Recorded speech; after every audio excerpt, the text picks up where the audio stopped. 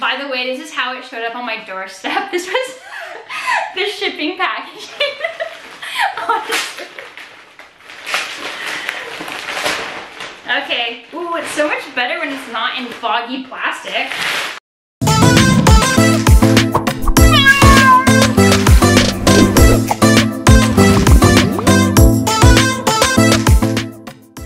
Hey guys, I'm and I'm Ms Artastic, and welcome to the very first episode that is a vlog. So, okay, I gotta show you.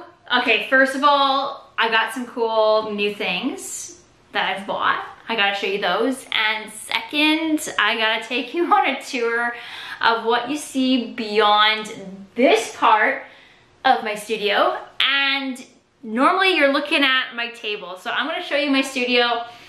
It was super organized there for like a long while. And then it came to a point when I went through this phase of just mass creating art projects because I wanted to really make sure that I had things done for my Artastic Collective membership. So if you're an art teacher, the Artastic Collective is my membership and curriculum. That is a pay-as-you-go curriculum for art teachers that provides you with a full art resource library. It includes an exclusive art teacher growth course, a community for art teachers to collaborate and talk in, an exclusive director drawing series that's similar to my YouTube channel, but art themed and only for members of the Artastic Collective. It includes art lessons that are for the artists and art history, the elements and principles, holidays and seasons, and around different themes. So it's a really great program that builds over a 2-year period with huge bundles being released every single month. Again, it's pay as you go, and you retain all of those art resources as long as you maintain your membership subscription. So check it out, artasticcollective.com. The link is in the description of this video. So I went through a phase of mass creating, both for my Teachers Pay Teachers store, so Ms Artastic on Teachers Pay Teachers, TPT, link in the description of the video, and for the Artastic Collective. And I also was teaching full-time. So I worked incredibly long hours every single day, every single weekend, and the result became that I didn't make my art for a period of a few months. At least. But also my studio went into this chaotic spiral of creative disaster and also like random things that I've started and have not finished. I am going to be going through a phase of redoing my studio. So most of the furniture that's in here, some things are in here because it's just storage and I haven't put it in a proper place. And I'm sure you know the feeling, especially in your own classroom. So that's why I'm not afraid to show you this, because this is true to everybody, right? And this is a vlog, so I'm showing you the behind the scenes look at my life. So yeah, there's things in here that I'm like, oh, I'm gonna put this in my studio, and then it's just sitting there and it hasn't like turned into anything. And then there's like things that, like there's actual like things that need to go to recycling on my floor, and just like onion peels because I brought my onions from my garden in here, my wheelbarrow in here, like I need to get it together. So you're going to be joining me on this adventure, both just like behind the scenes looks at like my process, things I'm working on, this vlog series on my YouTube channel. I'm going to try to do episodes as much as I can. So when I'm working in here, both either as Kathy McGivern the artist, you'll see that in a second, but as Ms Artastic as well. But before I get there, I gotta show you my cool finds. So first thing is at Walmart. I know it's back to school season right now. So if you are at Walmart, I don't have a lot of different stores around me where I live. I kind of live rural. So, also, there's no point in me telling you prices because I live in Canada, so I'm pretty sure that everything is more expensive than like the United States. So if you're in the US and you're watching this, I'm 100% sure the prices are better. But this was like, I think like a couple bucks at the most. $1.97. Sharpies. Okay, so that's a huge I already have 2 packages I haven't even opened, and I still bought another package. I have a Sharpie problem. I'm sure you do too. Oh my gosh. I haven't looked in this bag in a while. Okay, so I bought also the fine tip ones. They were also there on sale. So necessary. I'm checking this on the table, and you're gonna see that mess in a bit. Okay, I bought something that I'm 100% sure that all teachers own, and I'm the only person who's never bought this. That's teacher. Literally all of Instagram is like flare pens, paper made flare. I'm pretty sure this is what this is. Okay, yeah, I've never ever tried a flare pen in my life, so I thought I would buy it. I really hope it's good. It won't bleed through paper. We're gonna find out, flare pen. We're gonna find out. Boost your writing fun factor. Smear and fade resistant. Won't bleed through paper. Well, I'm gonna try it. And we're gonna find out, Claire. Okay, so this is something that is super necessary that I bought because I was using my Mastercraft Canadian Tire scissors all this time, but there's some ooey gooey stuff on them. I was trying to cut some flex tape, to be honest, and now that flex tape goop is like permanently stuck on my scissors, that like my paper scissors for my studio, and I used them on flex tape. That was silly. Anyway, but these were like in the $1, $2 bin. Okay, nothing is $1 here. But anyways, not even dollar stores. But this was in at least $1.50 or so. Had to be under $2. I only bought things that were $2 and less, but Scotch scissors. I'm so excited. Pink. They also came in blue, and I can just tell by that. Can you hear it? That's the sound of sharp scissors for paper. Now you're gonna see these in my upcoming art lesson videos. Okay, also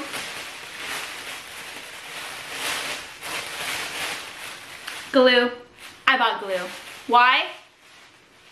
I actually don't know, but I felt at the time this was low in stock in my studio, but now I'm looking over there, which you'll see soon, which is like the back workspace of my desk, and I'm pretty sure I see 2 of these caps sticking out, and also like at least 6 glue sticks. So art teacher hoarding problems, you know what I'm talking about, right? Okay, so that's that. Oh, okay, but no, I got one more for you. You're gonna be like super jealous. Okay, Wayfair find. Oh gosh. Okay, Wayfair find. I opened up Wayfair. I think it read my mind, and it said, Kathleen, you need this. This is a rug for my studio.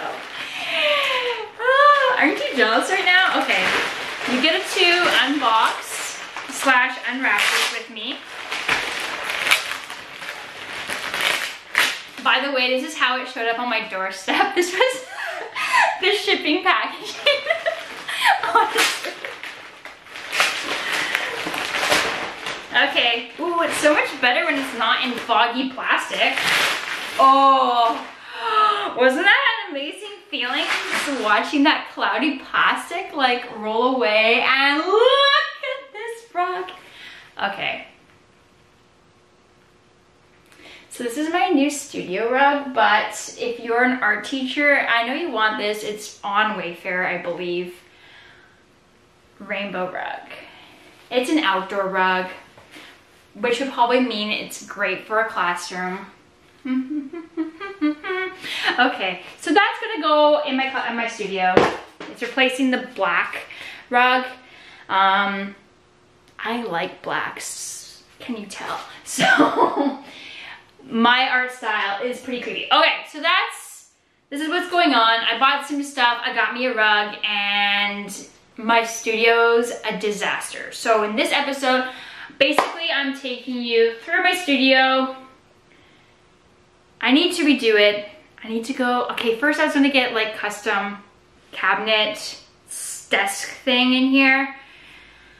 but I'm not even sure about what I really want. So I think I might take my office IKEA desk down here. It's white. I might use that and then buy a second one that's a little bit bigger and some like IKEA like drawer cupboard things maybe. I don't know. If you have ideas, please put them in the comments below. But that's my thinking, because my plastic tables that have been very well loved are sagging in the middle and are covered in all kinds of plastic and clay and paint from years of abuse in my ceramics studio. So I need things that are a stable surface for ceramics. I do huge sculptures, so it's heavy. It's why the tables are actually sagging from that. One table had a plaster mold full of like 50 pounds of liquid plaster blow in my studio, my other shed studio, which I think people call she sheds now. But anyways, it blew and it's covered in plaster, though it's impossible to get off. And so I have this like a white surface, which you probably see in some of my art videos. You'll be like, oh, I know that background. Okay, so I'm going to flip you around and we're gonna go on a studio of my studio space. That is, a small part of it is for Ms Artastic, and a huge part is for Kathleen McGivern, the artist. Let's go. All right, so you are now with me. Okay, so welcome to my studio. This is my studio space. I have a lot of work that needs to be done in here, clearly, okay? So like over here is my Ms Artastic section, but I'm gonna flip you around. All right, welcome to my studio. It's super cringeworthy right now because, well, I haven't been organizing it. Okay, so big box of like stuff I yanked out of my classroom there and art mediums that need to go in cupboards that I don't have. I don't have them. It is very hard to see what's going on here because it's like, right now, I'm obviously have been filming. So you got that in front of you. And then there's like the filming station over here for my like YouTube channel and art lessons. These bins are literally full of art project examples, like all my art projects. That's what's in there. That's how many art projects I have. I really need a system to organize it because my old system, well, I pulled it all out because I had intentions of like already having redone my studio by now, but I haven't gotten there. Okay, so like things that are going to go into my studio, I clearly like plants, so I started doing some stuff, but it hasn't gotten there. So this is like right here is where all that YouTube channel art project making video tutorials, this is where it happens. So like what you see here is, okay, that's clearly where I was chucking all my stuff, but you're gonna be like, whoa, Kathleen, in a second. Hello, phone. Yeah, I've made at least 700 art projects at this point. Okay, you might be recognizing it. Watch this. Boom. Imagine there's paper there. So that's like what you see. And then this is like the chaos that is around, what you don't see when I'm doing YouTube, and then just like other things I need to grab available. Same in that bin, just like my acrylic paints that I sometimes use for our projects, all available there. This is my like little Ms Artastic section where you see the backdrop that I use for a lot of things. But it's also actually my like painting area in my studio. So this is just in progress, but I just pull that out. It's all my acrylic paints that I use that are not for Ms Artastic lessons, but actually for my own paintings. And then these are just my, like, some of my sculptures that I still have. The rest are now in personal collections. And I got some up there too, some older stuff at the top. But you can see that they are big and a very different style from what you might have noticed I've been doing. Over here I'm supposed to, oh yeah, there's some work in progress. And I got some glaze material back there for making my own glazes, and my clay cart. Of course, my wheel that got, you know, some of that plaster explosion exploded on this wheel. So if you know how to get plaster off things, please let me know. And this is my clay table that is covered in my weird cat outfit and plants, because I haven't made clay sculptures yet in the past, I don't know, 5 months, and I'm gonna be doing that soon because I'm really changing my focus here. So yeah, I got a spray booth. That's what that is, my spray booth. And my clay storage, and this is my wedging table, which funny enough, I fell off of because I used to have plants sitting up on that windowsill, and I thought it was a really great idea to step up on my pottery wheel, step up there to reach my window, because it is high. That is high. So I missed. I stepped on the wheel part instead of the rest. So of course I fell onto the floor. That was really fun. Don't do that. So now there's nothing up there, so I'm not tempted, except for the 3 up there. But those need less water, so I'm less tempted to go up there and water plants. But why I'm showing you this is because, okay, first of all, I know we all go through this phase of like creative chaos, and this is creative chaos literally at its best.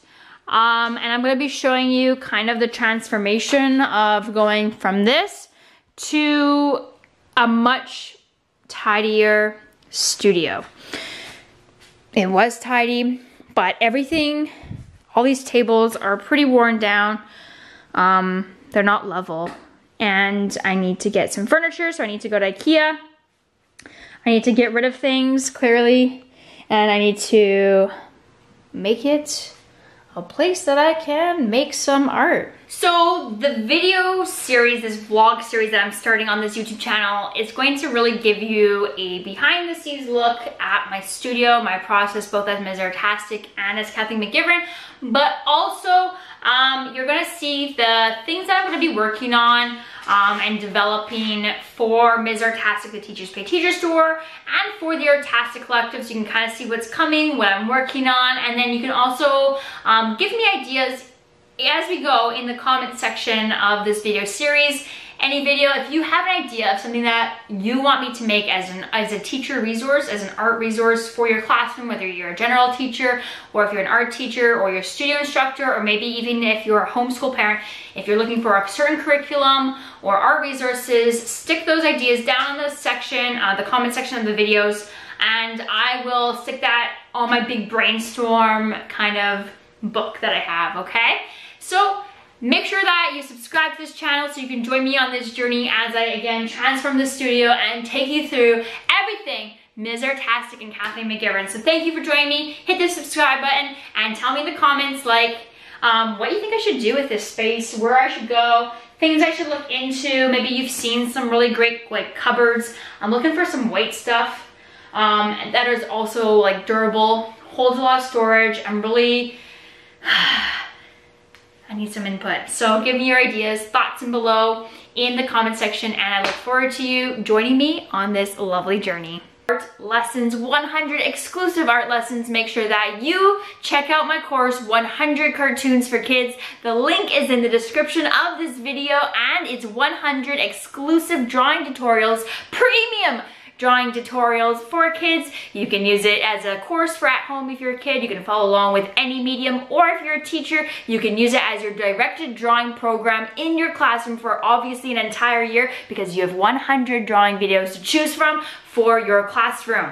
So make sure you hit that subscribe button, like this video, and comment with ideas for things that you want me to draw in future drawing tutorials. I'm always open for ideas, so comment with things that you want me to draw, and let's make some art.